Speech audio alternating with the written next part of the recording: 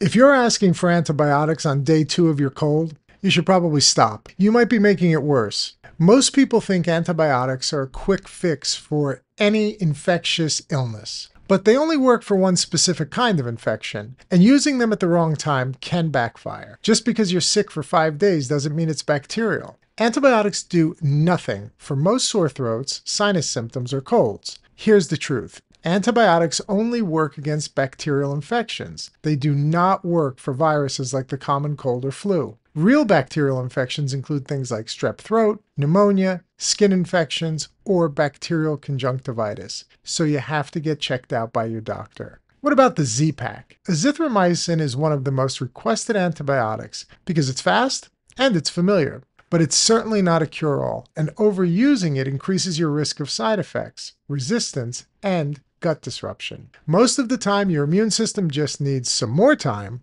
rest, hydration, and supportive care. Share this with somebody who needs to hear it.